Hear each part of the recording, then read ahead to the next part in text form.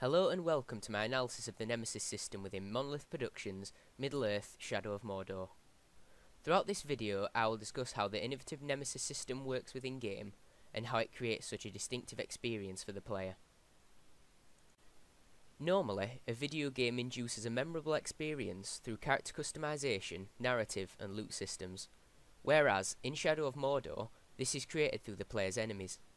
The game's director Michael DePlater said, "Very often, the most memorable villains are not the pre-crafted ones within the story, but the emergent characters who enter the spotlight through a chance encounter." This effect is represented through the Nemesis system. Referred to as Sauron's army within game, it means enemies are generated randomly and act independently from one another. This creates a unique player experience and an overall more immersive experience, because all enemies have names and memories, meaning every confrontation can give birth to a rivalry. First I will look into the Nemesis system display. Within game, this system is displayed as a patriarchal society, accessible through the start menu. This top-down view is reminiscent of a chessboard, the Nemesis themselves representing the pieces in Sauron's army. Sauron himself is king, the war chiefs on plinths signify queens, the toughest of their kind and very versatile through their actions.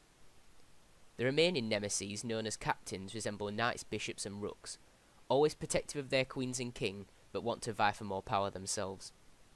The new recruits, the most common NPC enemies within game, are pawns. Through great feats they can gain rank themselves. Each Nemesis also has a sidebar showing their location and any active quests related to them.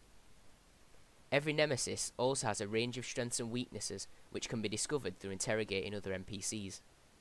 Once discovered, the player can exploit the latter in combat to quickly defeat enemies. This helps encourage players into using caution and tactics when facing enemies, to prepare accordingly rather than running headlong at enemies. Looking more closely at the Nemesis themselves, they are profoundly affected by the player's actions. AI researcher Michael Cook said, "I think one of the reasons the system was such a hit with people was that it acknowledged the player's decisions in ways we're not used to." This is evident in game through side quests and previous confrontations with the same Nemesis. The Nemesis here references a previous altercation, specifically how the player scarred him. This shows how the Nemesis system uses AI to create an artificial social memory between the Nemesis and the protagonist. This helps immerse the player because the system acknowledges their actions through dialogue and physical changes in appearance. This makes the enemies themselves seem more than just generic NPCs and instead unique characters that function beyond the player. I will now look at how the Nemesis system can develop within game.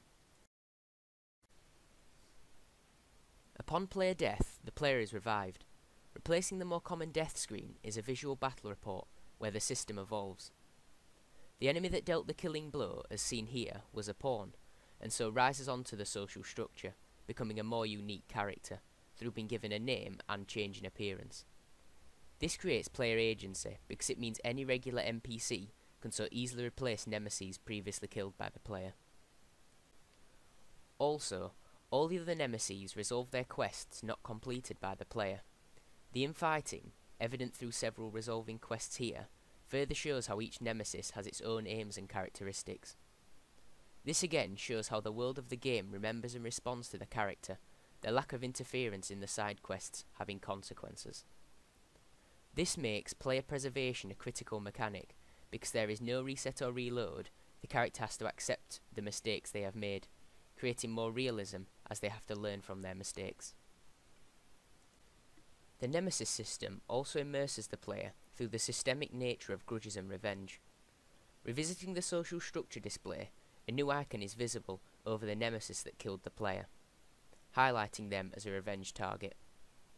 As Keith Stewart said, "Suddenly, retribution isn't just a plot device, it's a game mechanic. Players experience the shame and dishonour for themselves and become the authors of their own revenge fantasies." Based on this, the Nemesis system encourages the player to seek out revenge. This makes the relationship between the player and the Nemesis very personal, because the Nemesis becomes the embodiment of a memorable encounter.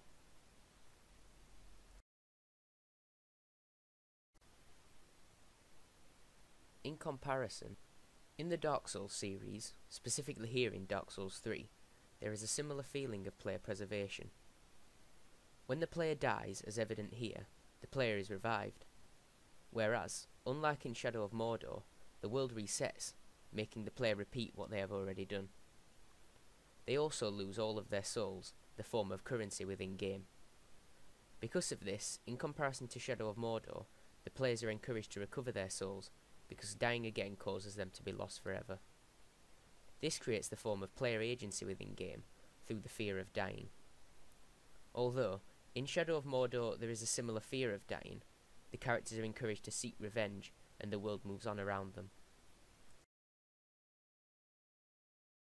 Overall, the Nemesis system makes Shadow of Mordor a unique experience for the player, where the players are empowered to create their own narratives. Monolith Productions have also said that they do not see the Nemesis system as a finished product, that Shadow of Mordor was a test for the Nemesis system, and something to learn from and develop from. Overall, I believe that the Nemesis system is an innovative system that will influence the future of gaming, leading to new kinds of games and possibly even a resurgence of the role-playing genre, where roles do matter. Thank you for watching.